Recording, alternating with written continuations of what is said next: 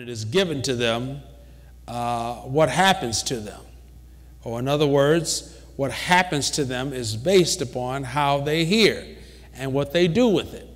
Now, in this world, there's a lot of people in this world that does not want to hear the Word of God. Now, of course, the Supreme Court rejected, if you have not watched the news, the Supreme Court rejected to hear the case of the defense of marriage and decided not to hear an argument to defend traditional marriage and to ban homosexual civil unions and marriage and things like that.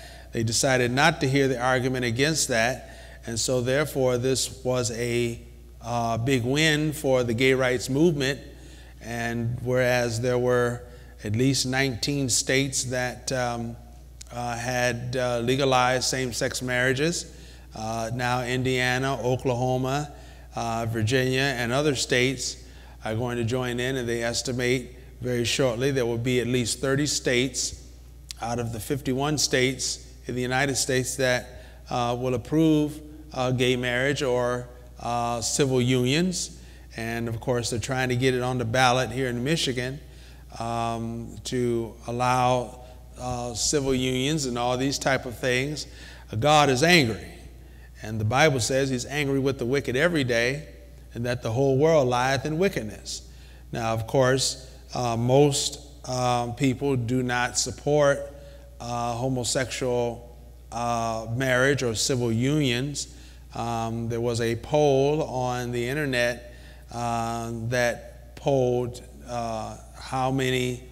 what was the percentage of people that were in favor of the Supreme Court not to hear the argument versus those that would say that, or should I say, there was a poll set up to whether one agreed with the Supreme Court as to whether they should or should not hear the argument in defense of marriage. And of course, I took part of that poll and voted that I disagree with the Supreme Court in them upholding laws that substantiate civil unions and gay marriage. And of course, 69% of the vote voted that they disagreed with the Supreme Court's decision to uphold these things. And so it has been a fact that most Americans are not in support of that. And of course, in 2004, when Michigan voted, a great majority of Michiganders voted against gay marriage and voted to uphold the Marriage Act, traditional marriage. But you have some that are in political positions and in judicial positions and are in legislative positions that are bowing down and being bought off by the gay rights movement, those that promote that type of lifestyle because of money. And so people wonder why the United States is dealing with this illness of Ebola, dealing with other viruses. People wonder why we are dealing with ISIS, and ISIS is continuing to get stronger and stronger, even though that the United States with the coalition are going over there bombing almost every day. God is angry. Now, God not only judges individuals, but God judges countries also. And if you didn't know that, then just look at Israel in the scriptures. He judged Israel and told them that because of their wicked ways, he's going to let another country from the north come in and take them captive. And he did under Nebuchadnezzar. Came down and took Judah captive and enslaved them for 70 years. He was also angry with the Israelites, and of course these nations, Israel, Judah, boasted of being God's people, of which they were. And of course, God allowed the Assyrians to come in and to take Israel captive, the 10 tribes, into slavery and into oppression. And of course, God allowed these nations to come and to judge Israel, and he turned around and judged those nations that judged Israel because they were too hard on Israel. And that's why Israel is in the position today, because she's under judgment. So there's judgment upon this country. There's judgment upon the United States. And people wonder why 9/11 happened and why some of these other things is happening in this country. It's because God is angry. Now, I'm not saying that God flew the planes into the Twin Towers. I'm not saying that at all. But what I am saying is that there are a lot of things that are happening in this country that God has allowed to happen in this country because of the sins of this country, and this country is under judgment. And it's only going to get worse as time goes on, as we get to the coming of Jesus Christ. God hates homosexuality. And he burnt up he burnt up Sodom and Gomorrah and 2 cities because of it. And the scripture says that God told Abraham that the people in Sodom and Gomorrah were wicked sinners before the Lord exceedingly.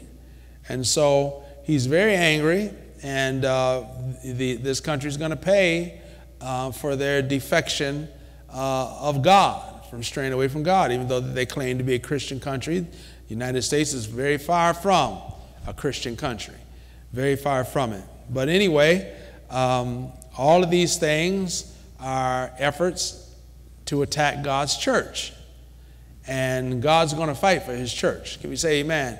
He's not going to allow the demons of this world to overcome his church. He already said the gates of hell should not prevail against it. And of course, we have this president, Barack Obama, who has done less for the African American community than any other president that we've ever had. And of course, he is anti-Christ himself in being the doorway of introducing a lot of these things into this country. And so there's great wrath that's coming upon this country. There's great wrath coming upon this world. And of course, that's not our subject, but the scripture specifically talks about that. God does judge countries for their sins, and the United States is not exempt at all. But in our dealing with the parable, Jesus is revealing truths to us that will help us to be what God's called us to be. So the sower, as we look at the 13th chapter of the Gospel according to St. Matthew, and we're going to pick it up in verse number 3, and we'll read verse 3 all the way down to verse number 9, and then we'll go back and pick up where we left off on tonight. So if we all have it, let's pick it up, Matthew chapter 13, verse number 3 through 9. All right, we have it, let's read. And he spake many things unto them in parables, saying, Behold, a sower went forth to sow. And when he sowed, some seeds fell by the wayside, and the fowls came and devoured them up. Some fell upon stony places, where they had not much earth, and forthwith they sprung up, because they had no deepness of earth. And when the sun was up, they were scorched. And because they had no root, they withered away. And some fell among thorns, and the thorns sprang up and choked them. But other fell into good ground and brought forth fruit, some 100-fold, some 60, and some 30-fold. Who hath ears to hear, let him hear. And of course, that's the point of the parable. It has to do with hearing the word of God.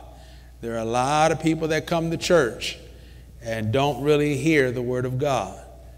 You can have two people sitting shoulder to shoulder in the church, and the word of God can go forth. One can hear it, and it has an impact and change their lives. Another can just sit there and has no effect upon them whatsoever. As a matter of fact, they can be bored with the whole process. But he shows us the effect that it has based upon the type of heart that an individual has. And so the wayside is there, those that hear the word. Of course, he gives us the interpretation of the parable further down. And so let's pick it up, verse number 18, and we'll read verses 18 through 23. All right, we have it, let's read. Hear ye therefore the parable of the sower. When anyone heareth the word of the kingdom, and understandeth it not, then cometh the wicked one, and catcheth away that which was sown in his heart. This is he which received seed by what? The wayside. Well, They hear, but they don't understand. But before they can get an understanding, the devil comes and snatches it out. And they are right back into the same condition that they were before they came to church. They're right back out there in the world. He snatches that word out of their heart, as we read in another scripture, lest they should believe. And it makes an impact upon them. The devil does not want us to believe what God says. And he does everything he can through circumstances and through whatever means he can to get us not to believe what God said. Because he knows that if we believe what God said, all things are possible to him that what? Believe it. And so everything that the devil does, he attacks our faith to try to get us to lose our confidence in what God has said. To try to get us to not to trust God, to not to depend on God. This is what he tries to do. The devil always comes to attack our faith. What we believe about God. Is God going to do it for me? He doesn't too much mind us hearing about what God has done for somebody else, but will God do it for me? Is he hearing my prayers? Is he going to work for me? And a lot of times we base our conditions and circumstances on whether or not God has heard us, but you can't even do that. You have to do it by faith. We walk by faith and not by what? Not by sight. So this is what he does. They are the ones that receive seed by the wayside. They hear the word, but before it can do anything within them, the devil comes and snatches it out. They allow the devil to trick them, to snatch that word out of their heart, lest they should believe. Now, we've dealt with that already. Let's read, and we've dealt with the stony places. Verse number 20, the stony heart, but he that received the seed into stony places, the same is he that heareth the word, and immediately with joy receives it. Yet hath he not rooted himself, but dureth for a while. For when tribulation or persecution arises because of the word, by and by he is offended, or he goes right back into sin. So this is an individual that comes in, hears the word, gets saved, and everything is fine until trouble comes. Everything is fine till difficulty comes, till temptation comes. And they are right back out there where they were. Of course, we had a young lady here that was doing fine for a while. But as soon as her ex-boyfriend got out of jail, she's right back out there, right back out in the streets, right back out there. He's got her prostituting and all these other types of things. These are those that hear and they enjoy the service, they enjoy the singing, they enjoy the preaching, they come in and get saved, part of the church, but as soon as trouble comes, temptation comes, they don't last. And this is what we're dealing with today when our churches are like revolving doors. As fast as they come in, they leave right back out. They just don't last. The scripture says they dureth for a while, and they're right back out there. Back out there doing the things that they used to do, going right back into bondage. Well, we've already dealt with that, so we're going to move to sow seed among the thorns, and that's in verse number 22. If we have that, let's read verse 22.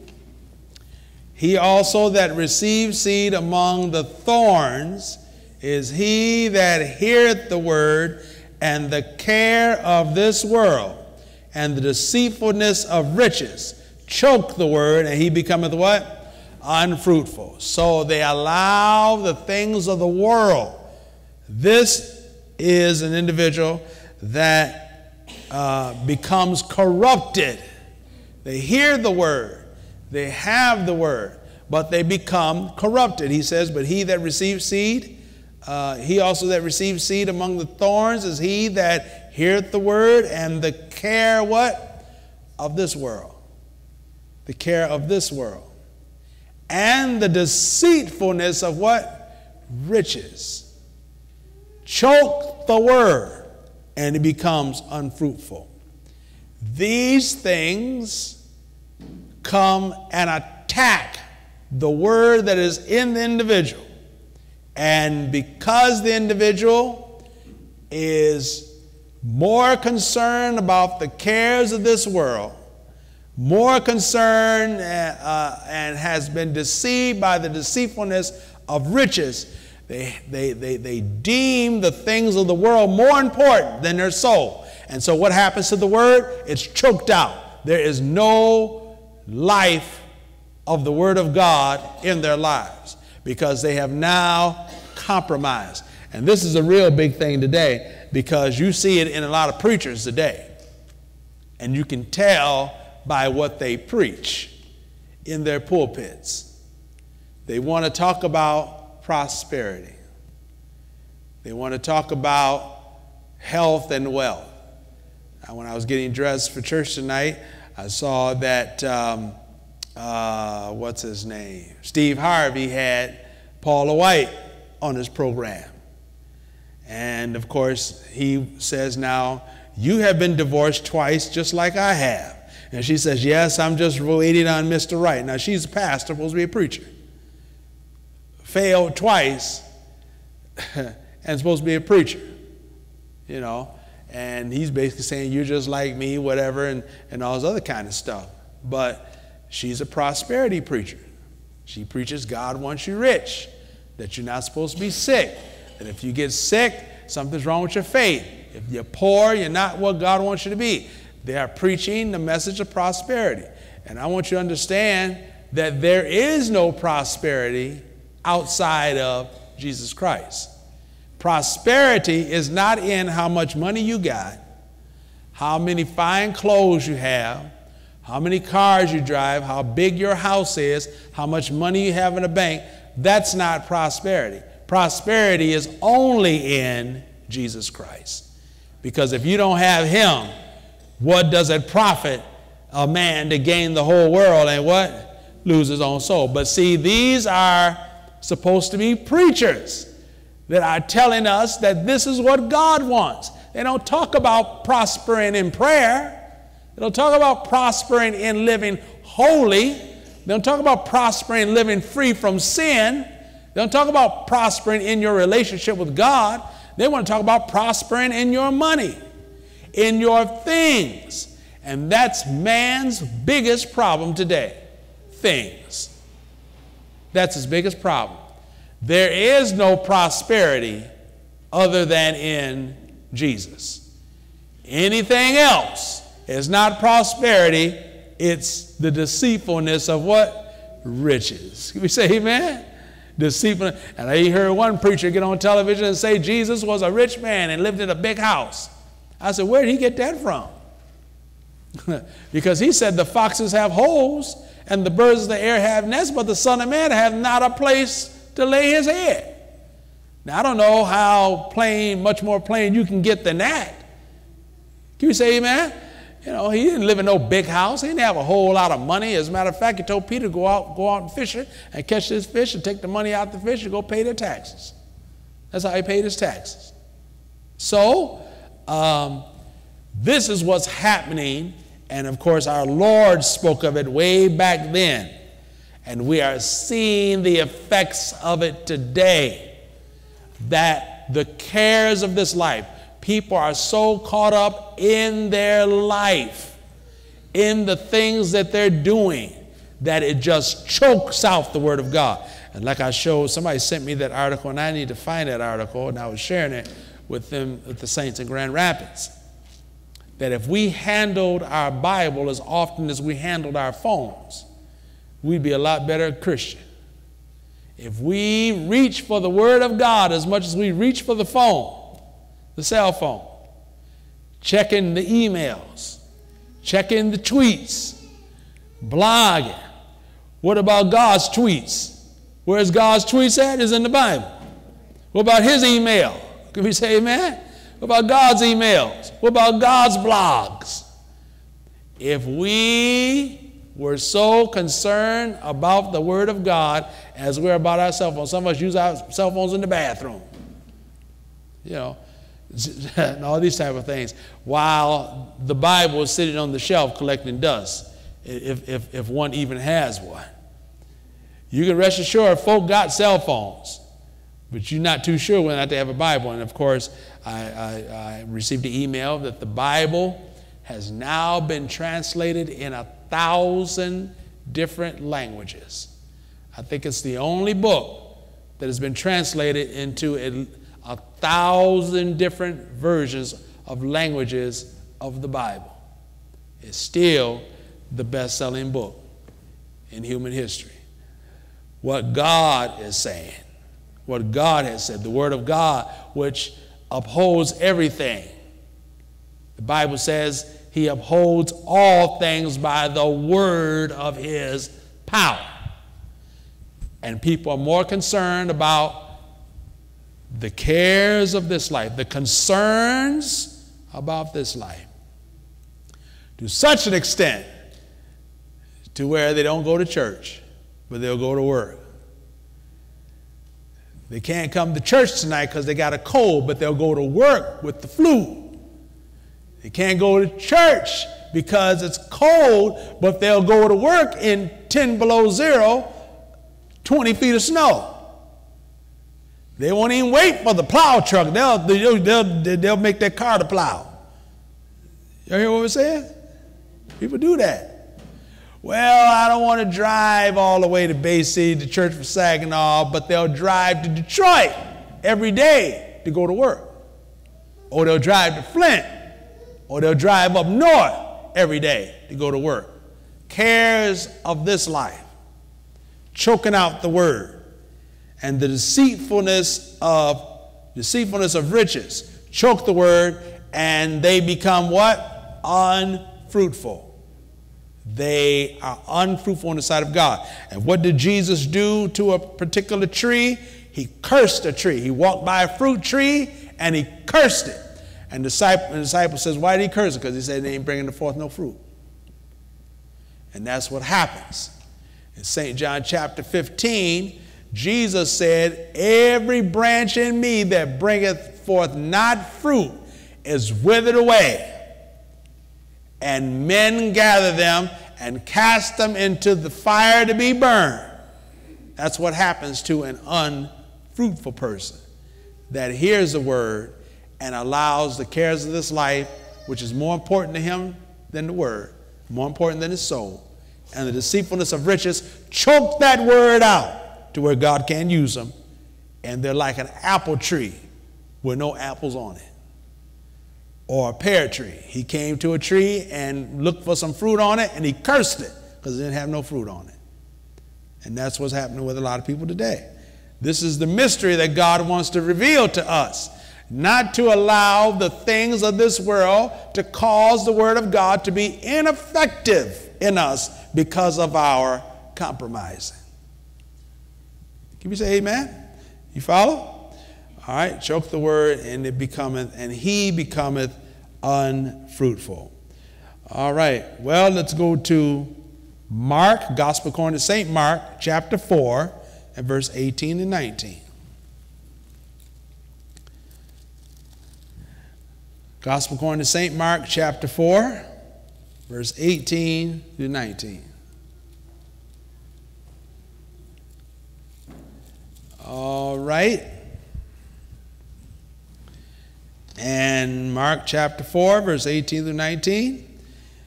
We're going to get a little more information concerning the same subject. Let's read verse 18 and 19. And these are they which are sown among thorns, such as hear the word, and the cares of this world, and the deceitfulness of riches, and the lusts of what? Other things. I got an article written by Bishop Morris E. Golder, the late Bishop Morris E. Golder, and the article is about the lusts of other things, the desires of other things. Man's problem today is desires. And man uses the desires of himself that causes him to fall away from God. And we talk about man, we talk about mankind, not just the male gender, mankind. And the lusts of other things, the desires of the things of the world. They do what? Entering where? Into the heart of the hearer, choke the word, and it becometh what? Unfruitful. The word don't work for them because it's unfruitful. Because they're unfruitful. Cares of this world, deceitfulness of riches, and the lusts of other things. The desires for other things causes them to compromise their relationship with God. They lose their convictions and go after the lusts of other things. Well, Jesus is saying that this is a type that is in the church, and we cannot not allow this to happen to us. Can we say amen? All right. Well, let's go back to Matthew chapter 13 and read the hearer that is considered the good ground here. The heart which is good ground. Matthew 13, and we're going to pick it up, verse number 23. And it says, but he that received seed into the good ground is he that heareth the word and understandeth it, which also beareth fruit and bringeth forth fruit, some 100-fold, some 60, and some what? 30-fold. These are the ones that will be saved.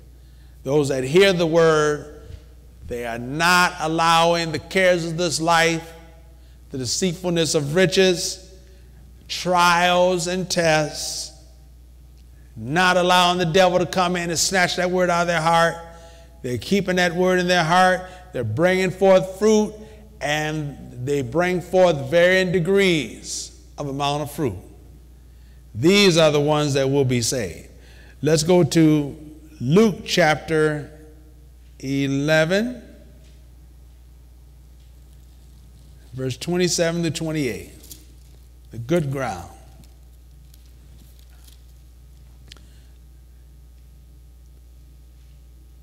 Luke chapter 11,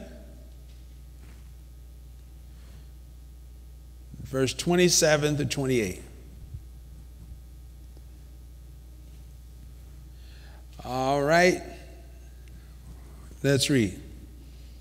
And it came to pass, as he spake these things, a certain woman of the company lifted up her voice and said unto him, Blessed is the womb that bare thee, and the paps which thou hast sucked. But he said, Yea, rather, blessed are they that hear the word of God, and what? You want to be blessed? Then hear the word and what? Keep it. He didn't say nothing about money. You say amen. Now, God can bless with money, but that money's going to, he might bless you with some money, but you're going to spend that money. That money's going to be gone after a while. He can bless you with some clothes, but those clothes are going to wear out after a while. Or you might outgrow them, unfortunately. He'll bless you with a car, but that car is going to need some oil one day. The car is going to break down. But blessed is he that hears the word of God and keeps it. So we should realize then that if we are hearing the word and we're keeping it, we are what? We're blessed. You're not cursed. You're what? You're blessed. And we need to thank God. Say, Lord, thank you for giving me an ear to hear the word. Thank you for blessing me to be able to hear the word. Because there's a lot of people that are not getting no word. A whole lot of them not getting no word. They're getting some other stuff. They're not getting things from God. They're getting some other things from the devil and from the deceits of people's own minds is what they're getting. All right, well, let's go to First Epistle of John, chapter 3, and verse 9 and 10. It's a blessing to have a mind to hear the word of God and value it so that we keep it and observe it. That's a blessing. First Epistle of John, chapter 3, verse 9 and 10. Now, why is that such a blessing? Well, we're going to read about it right here. 1 John 3, verse 9 through 10. A blessing to hear the word. All right. Let's read. Whosoever is born of God doth not commit sin. Now hold it right there. He that is what? Born. How is one born of God? Born of the water and spirit. Baptized in Jesus' name and what? Filled with the Holy Ghost. Baptized in Jesus' name, filled with the Holy Ghost.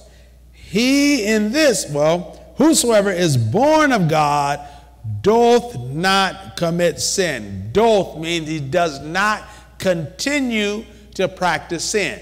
And of course, we believe and we teach and we practice living holy, living a sin-free life. And people automatically want to tell you, oh, well, nobody's perfect. We ain't saying about being perfect. We're talking about living holy. We're talking about hearing the word and what? Keeping it. That's what we're talking about. Now, if you're going to tell me that you not being perfect means that you're not hearing the word and keeping it, then you're going to be lost. That's all that means. There's no excuse. God has not made any provision for anybody to be saved in their sins. When there is an availability of them to hear the word and to keep it. Where God provides an individual to hear the word and to keep it, there is no provision made for them to be saved outside of them hearing the word and keeping it. But see, people, they say, well, you're judging me. Now, when people say you're judging me by you telling them that they're wrong, what's judging them really is their conscience. That's what it is. Because as Jesus addressed those individuals that brought the woman caught in adultery. Remember that scripture? They said, Lord, this woman was caught in adultery in the very act. Moses said she should be stoned. What do you say? And Jesus had stooping down on the ground, writing on the ground. And they kept asking. He got him and said, he that without sin among you, let him first cast a stone at her. And the Bible says everyone was convicted by their conscience. So when you tell people they're wrong and tell them why they're wrong based upon what the Word of God says, and they want to lash back out at you, that's because they're condemned. Their conscience is condemning them. And the Bible says if your conscience condemns you, God is greater. So if your heart is telling you you're wrong, then if God comes by and tell you wrong, that can be a greater condemnation.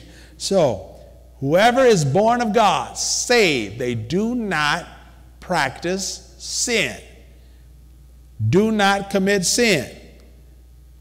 How is that? Well, he says, for his what? Seed remaineth in him. That seed is the word. Because that word is constantly there. Constantly there. They're blessed because they hear it and they are doing it. And as long as the word is there, remaining there, that saint will never sin. Because he that is born of God doth not commit sin, because his seed is in him. And the seed that is in him is what's keeping him or her from sinning. You follow? So this notion that everybody sins, nobody can live free from sin is a lie from the pit of hell. Because he just got done telling us, John said, he that is born of God doth not commit sin, because his seed, the word, is in him. Now, if the word can hold the sun in place, can't the word hold you from getting high? Smoking crack? We say, amen. Cussing somebody out, slapping somebody upside the head, stealing?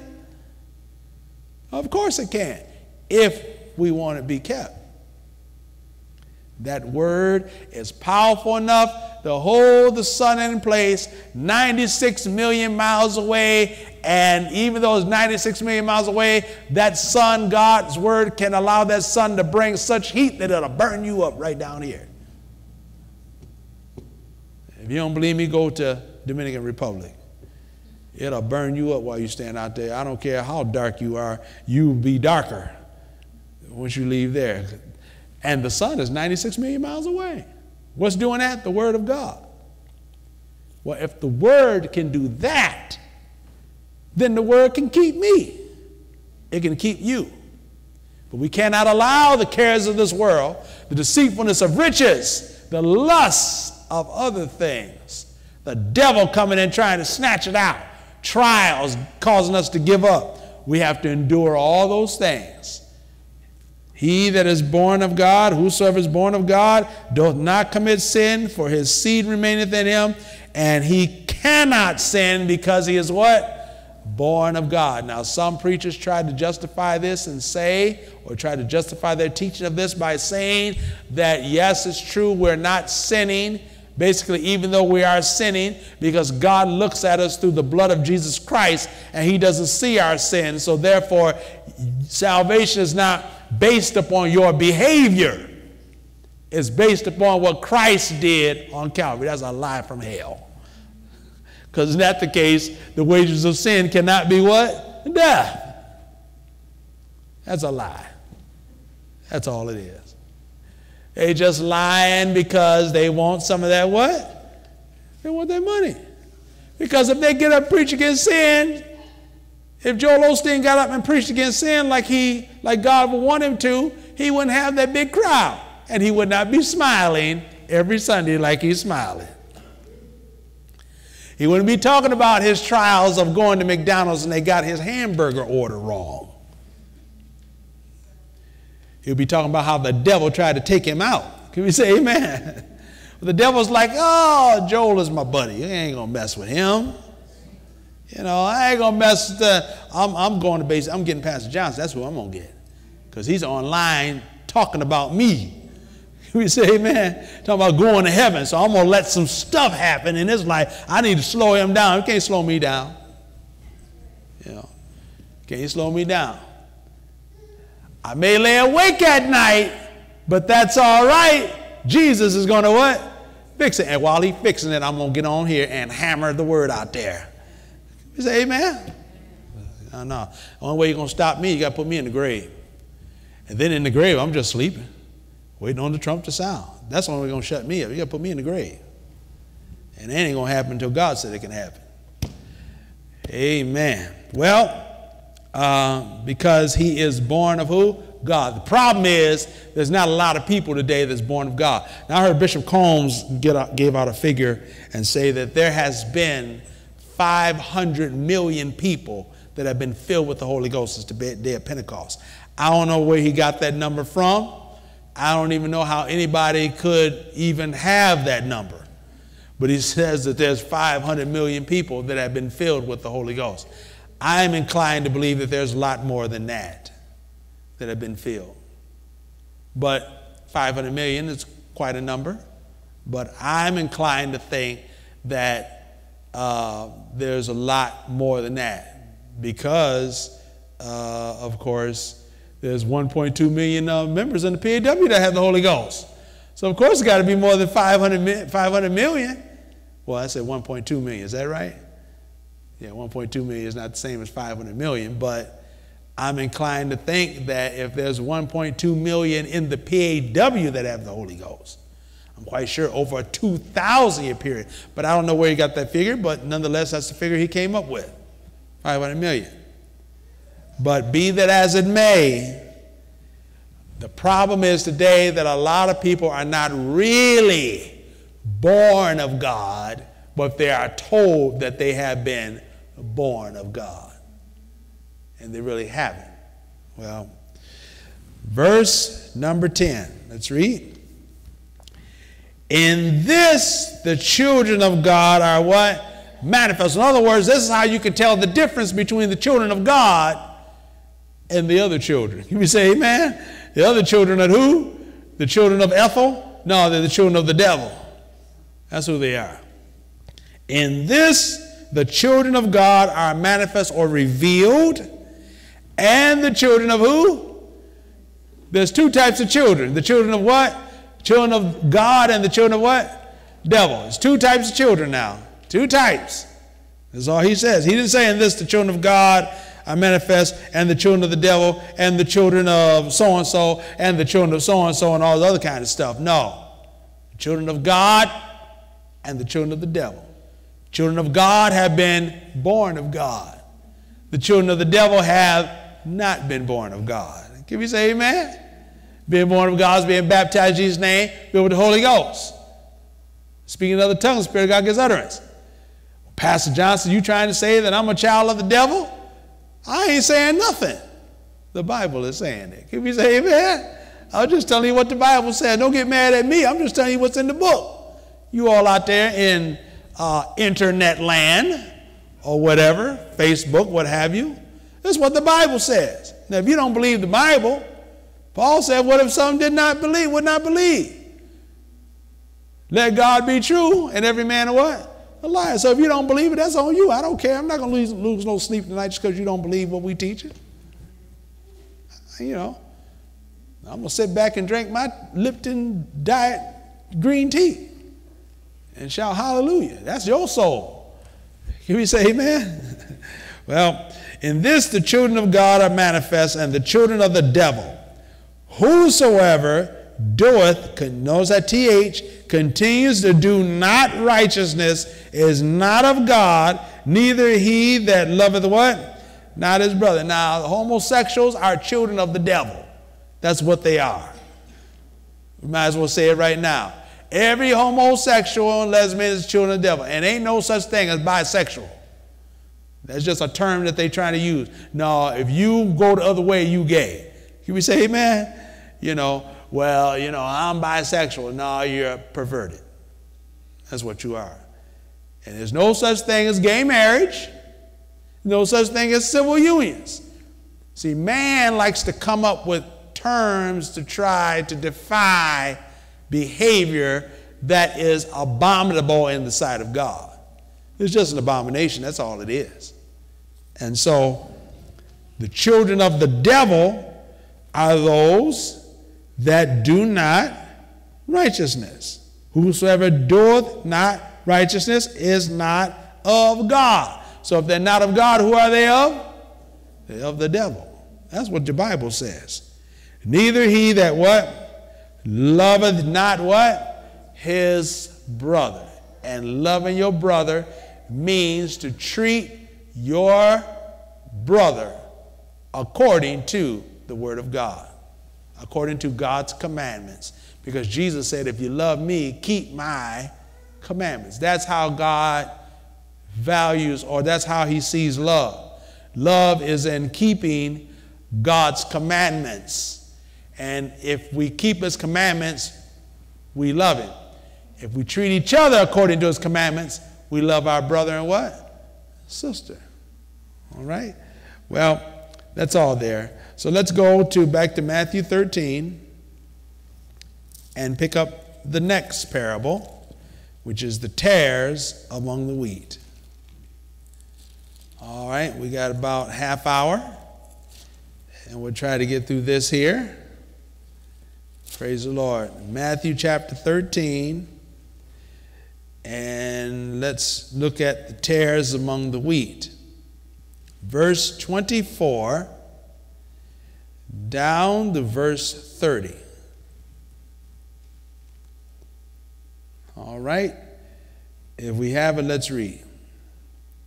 Another parable put he forth unto them, saying, the kingdom of heaven is likened unto a man which sowed good seed in his field. But while men slept, his enemy came and sowed tares among the wheat, and went his way. But when the blade was sprung up and brought forth fruit, then appeared the tares also. So the servants of the householder came and said unto him, Sir, didst now thou sow good seed in thy field? From whence then hath it tares?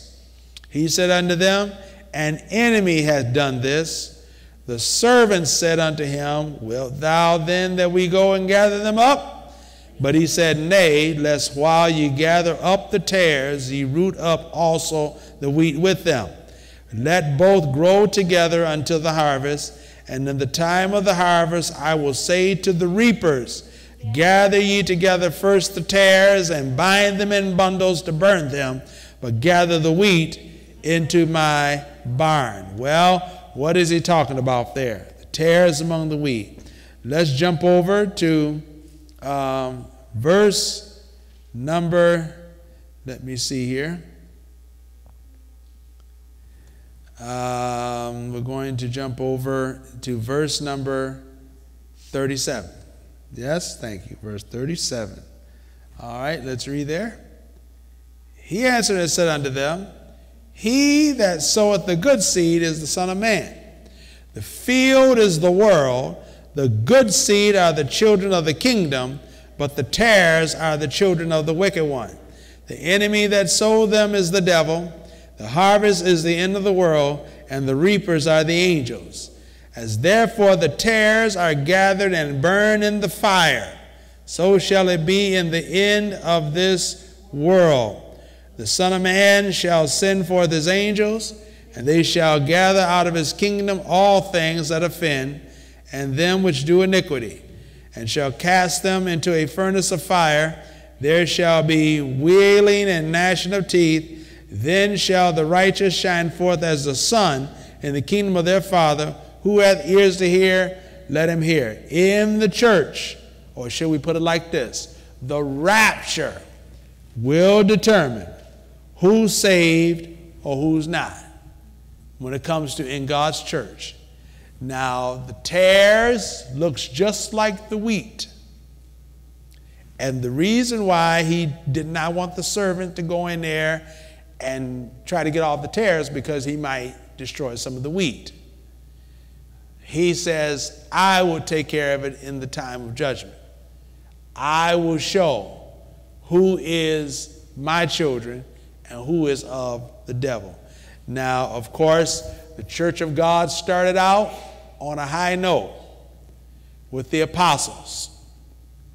And of course, when the apostles died, as he says here in verse 25, but while men slept, when the apostles died, the enemy, the devil, came in and sowed tares among the wheat. The devil, when the apostles died, really came in and did a lot of damage, because the apostles had passed off the scene and had caused so much damage to the point to where the apostolic doctrine was almost completely gone. And the Catholic Church was founded in 150 AD, held its first Mass in 150 AD, and the Catholic Church started out as an apostolic church. But down through the years, they began to compromise and began to become paganistic. And of course, it eventually evolved into what we know of it as today. But it did not start out that way.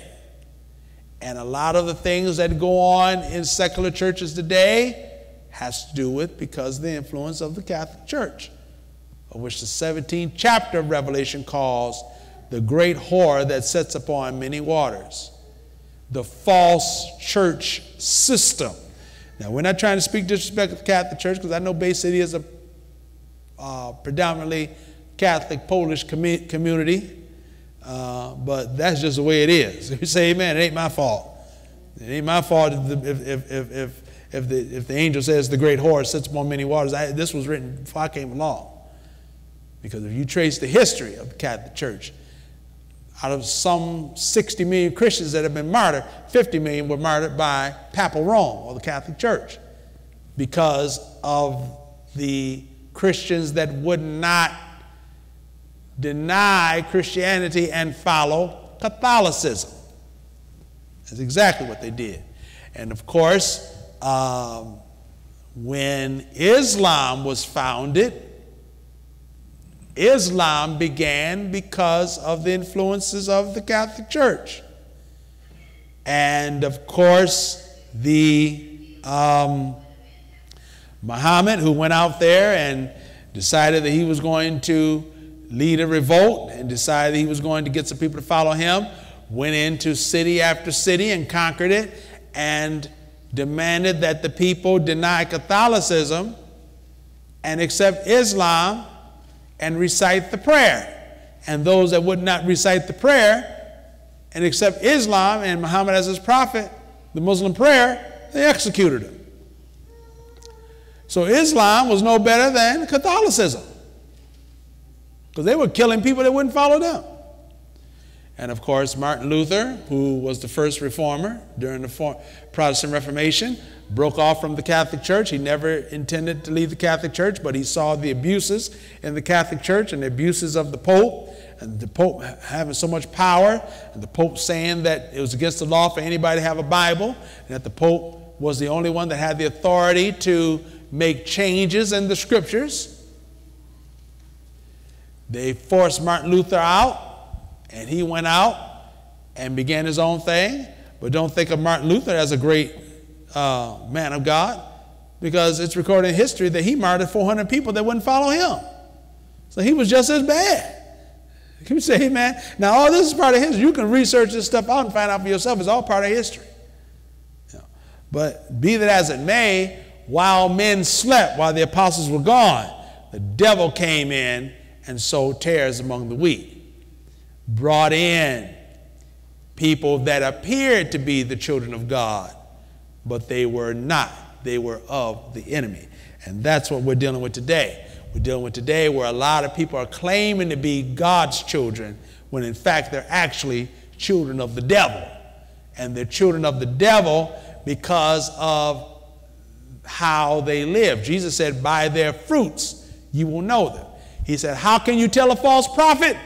You can tell him by his fruits, how he lives, how he practices. Like the preacher that OD'd on cocaine and died. That was the leader of a great big old church.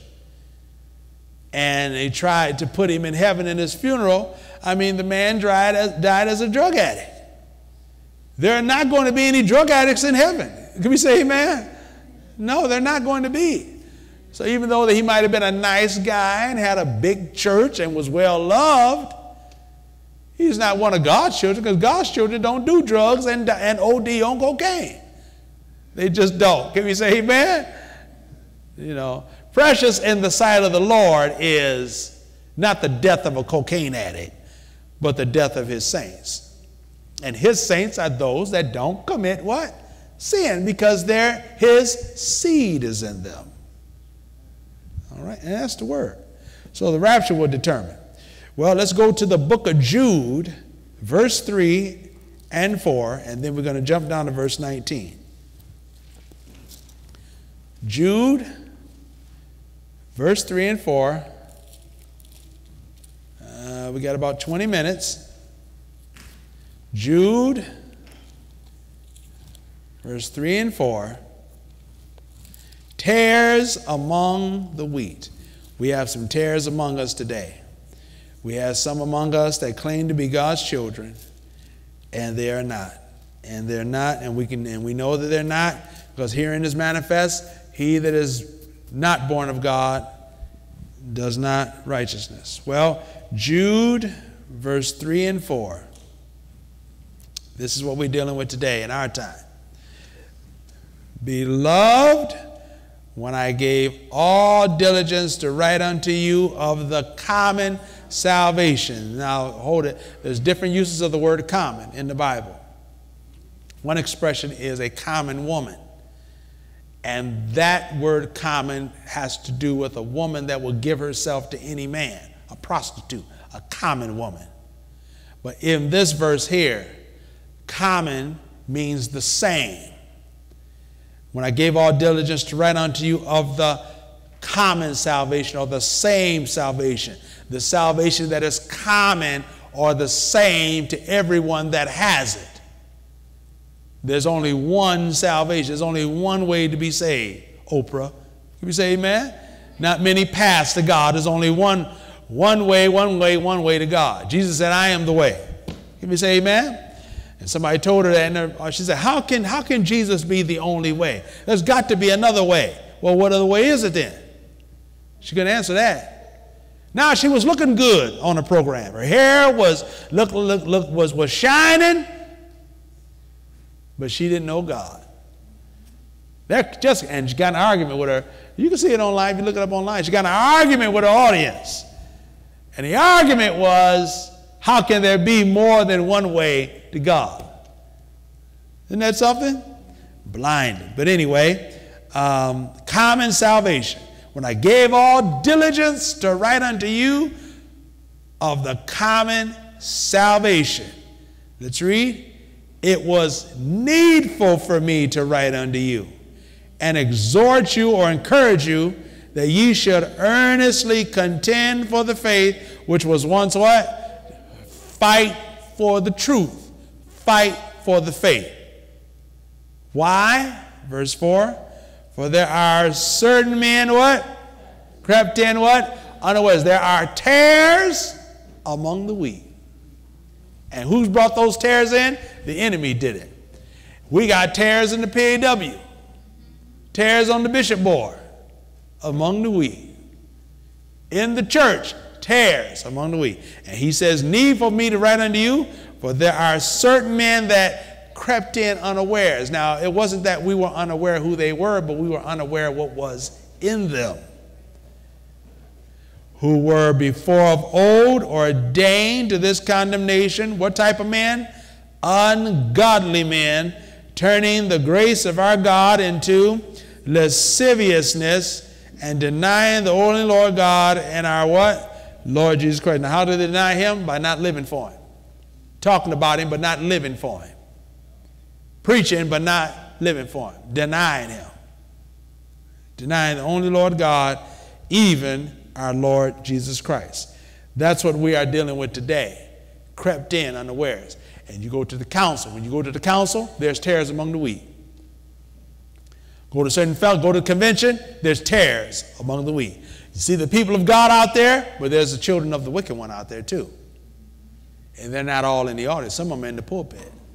Some of them got robes on. Some of them are pastors. Tares among the wheat.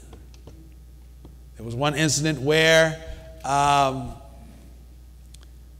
pastor was being sued by his church because, first of all, he was abusing the saints, stealing money, and he was shacked up with a woman in a trailer next to the church. And so they went to court, and one of our bishops, who was the diocesan over that church, disfellowshipped the man because him sleeping around in the church and shacking up with a woman next door to the church and wasn't even married. So one of the other bishops went down there to support this man and brought charges against the diocesan bishop, and the bishop board was going to strip that bishop because he went down to the courthouse. Not strip the pastor that was sleeping around. Not reprimand the bishop in support of the pastor sleeping around. You follow what we're saying? There are some tares among what? The wheat. Tares among the wheat. There was one bishop who had charges brought against him. The woman came, brought charges, and some of the other bishops said, well, let's just wait for the election to pass because he's up for election, and then we will deal with the charges. Election came, he was elected to a high position, never dealt with the charges. Tares among the wheat. They don't want to deal with sin. But if you fail in your financial obligations, they're ready to deal with you on that when it comes to money. Yeah. But never mind about how the person's living. Never mind if the person is a homosexual or not. Like one bishop said, how do you know? And all these type of things. Well, that's what we're dealing with today. What's going on? Certain men have what? Crept in unawares, and they have, some of them have assumed leadership positions. Just like in our world, reason why homosexuality is being proliferated and laws being changed in favor of them is because some of them have got into leadership positions in our states, in our governments, legislatures, judges, and all these type of things. Can you say amen? Yeah, that's what's going on today. Well, that's why God's going to burn this earth up and burn up anybody that is involved with them. Well, so we need to fight for the truth. And how do we fight against it? By preaching and teaching against it. I'm fighting right now. You have to teach against it. You have to preach against it. One brother had a church, and the bishop came in there and taught false doctrine in his church. And he got up the next day in his church and said that that brother was wrong in what he was teaching. That is not what the Bible says. And corrected it and gave the sense of the scripture, what the truth was, and the saints shouted. Somebody recorded the pastor, sent the tape to that bishop, and the bishop called, got mad at him. Well, he had to do something because you teaching false doctrine. I'm not going to let nobody come in and teach no false doctrine in my church. I don't care who they are. You say, amen? You know, and got mad at him because of what he did. Well, you know, you don't go into somebody else's church to teach false doctrine.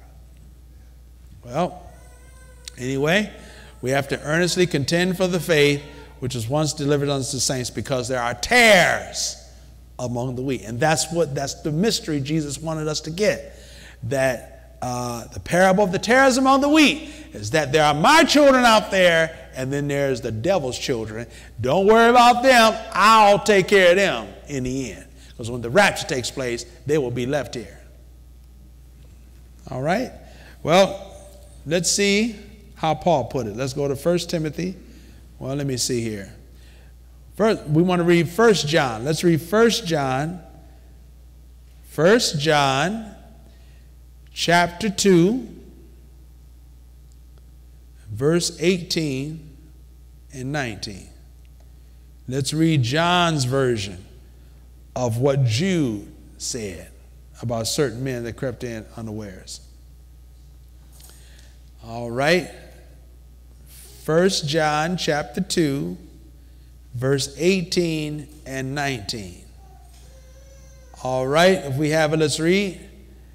Little children, it is the last time. And as ye have heard that Antichrist shall come. Now, the Antichrist he's talking about is the devil that will be manifest in human flesh. Just as Jesus was God in human flesh, Satan is going to possess a man and take control and try to rule this world as God, the Antichrist.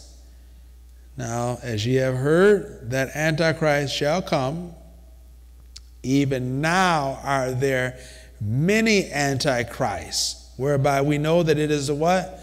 Last time, there are many antichrists now. What is an antichrist? Anybody that denies that Jesus is God. Anybody that denies that Jesus is the Father, the Son, and the Holy Ghost. Anybody that says that Jesus is not the Father, Son, and Holy Ghost is an antichrist. Because Antichrist denies who Jesus is. All right? And so Antichrist does not believe that Jesus is the Father. And somebody said, well, that means every Trinitarian. Well, it certainly does. Because they don't say Jesus is the Father. They say Jesus is the second God among three. If that ain't Antichrist, I don't know what is.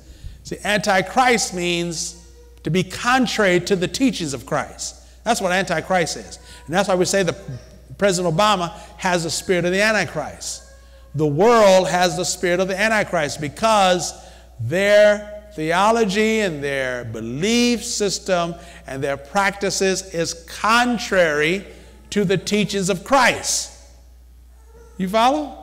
Antichrist. There are many antichrists, whereby we know that it is what? Last time. We definitely know it's the last time now, because now they're approving same-sex marriages. That's Antichrist right there. All right? And you can't be Antichrist and not suffer the consequences. Well, who are these antichrists? Let's read verse 19.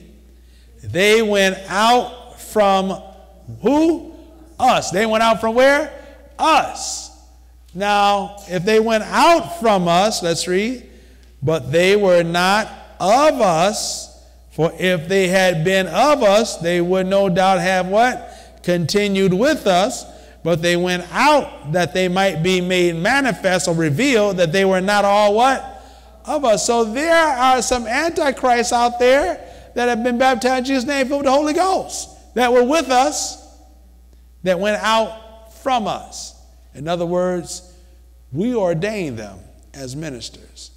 We licensed them as ministers. We trained them as ministers. And we sent them out. They went out from us, but they really were not what? Of us. Because if they had been of us, they would no doubt have what? Continue with us. But they went out that they might be made manifest that they were not what? All of us. They defected from the truth, is what he's saying. They went out from us, but they were not of us. Defected from the truth. These are the tares among the wheat. And we've got to keep ourselves separate from them and stay corrupted and fight for the truth and teach the truth. Can you say amen? And live for the truth. All right. Let's now go to 1 Timothy chapter 2. And we're winding down. 1 Timothy chapter 2. Verse 16 through 21. We have about 7 minutes. 1 Timothy chapter 2. Verse 16 through 21. I said 1 Timothy, there ain't no 16 to 21, is it? Well, it must be 2 Timothy chapter 2. That's exactly what it is. 2 Timothy chapter 2. Verse, let me see, I got verse 16 through 21. And we will read that. 2 Timothy chapter 2. Verse 16 through 21. All right, if we have it, let's read. But shun or avoid profane and vain babblings, for they will increase unto more what? Now, if people try to avoid folks that just do a bunch of talking, ain't talking about nothing. Rapping is a bunch of talk that ain't talking about really nothing. There used to be a guy in my day, I don't know if any of you all remember, some of y'all might be too young, others might remember. There was this one black guy, they called him Dolomite. You remember Dolomite? So yeah, young people don't remember Dolomite. Dolomite would be dressed up in this crazy looking costume and just music be in the background and he's just talking, just rambling on. Some of y'all can look him up, pretty comical. And of course, he made a couple movies. Dolomite, he did one movie, Disco Dolomite. It was in the disco era, and he had on the disco outfit, belly all big and everything. He out there trying to do disco dance. And there was one Dolomite movie where he was trying to do karate, and the movie was so bad, you can see the guy standing there waiting for Dolomite to get his leg up to kick him and throw the fist at him. It was pretty comical, but it was one of those black exploitation movies that the NAACP, they're the one that coined that term. See, people like to try to say that the white folk back in the 70s coined the term black exploitation. Oh no, there was other blacks that did that, because a lot of them were jealous because some of the other blacks was making money in these movies, and it probably was some exploitation done there. But when I think about vain babblings, I think about Dolomite. Now, if Elder Shivers was here, he'd be busting out laughing right now, me talking about Dolomite. But anyway, avoid just endless, senseless talk. Can you say amen? That ain't going to benefit nobody at all. Shun profane and vain babblings, for they will increase unto more ungodliness, because the point is that if a person talks too much, pretty soon they're going to say something that is what? Ungodly. They're going to say the wrong thing. All right, verse 17. And their word will eat as doth a canker, of whom is Hymenaeus and Philetus, who concerning the truth have erred, saying that the resurrection is past already, and overthrow faith of the Son. They were out preaching false doctrine and cause some people to backslide, overthrow the faith of some. Verse 19, nevertheless, which means in spite of what they did, the foundation of God standeth sure, having this seal, the Lord knoweth them that are what? His. The Lord knoweth them that are his. Somebody said there's hypocrites in the church, not in God's church. There's liars in the church, not in God's church. There's people in the church that ain't right, not in God's church. We talk about God's church, we talk about those that God knows that are what? His. There ain't no hypocrites there. There ain't no liars in that church. You see, the three components of the church. The third component is those that God knows that are going to make the rapture. The Lord knoweth them that are his. So when people tell you, well, I don't go to church because there's too many hypocrites in the church, you tell them, not in God's church, they're not. If you're looking at some hypocrites, they're not in God's church. They're just going to a building. But God's people are the ones that are not like that. Foundation of God standeth sure, having this seal, the Lord knoweth them that are his. Let's read. And let everyone that nameth the name of Christ do what? Depart from iniquity. So if we are his, let's depart from iniquity, sin, unacceptable worship of God. Now, verse number 20. Let's read. But in a great house, and I think this might be our last scripture for we end tonight because we're about out of time. Let's read. But in a great house there are not only vessels of gold and of silver, but also of wood and of earth, and some to honor and some to what? Dishonor. Now the great house is the church. In the church you have vessels of gold, silver, wood and earth, some of honor, some of dishonor. In the church you have honorable saints, you have dishonorable saints. In the church you have those that are of the quality of gold and silver, and you have some that are of the quality of wood and earth. Some to honor, some to dishonor. Verse 21. If a man therefore purge himself from these, cleanse himself, purifies himself by hearing God's word and obeying it, he shall be a vessel unto what? Honor, sanctified, and meet or suitable for the master's use, and prepared unto what? Every what? Good work. We want to be vessels unto what? Honor in the sight of God. We want to be honorable vessels. Sanctified, which means set aside, separated for the holy use of God, and prepared unto what? Every good work. Now, I think we only covered 2 parables, didn't we? That's all we covered. So we're going to close tonight. We've covered 2 of them. And Lord have mercy, we got the mustard seed, the leaven, the hidden treasure, pearl of great price, and the net. Any questions what we covered tonight? Yes.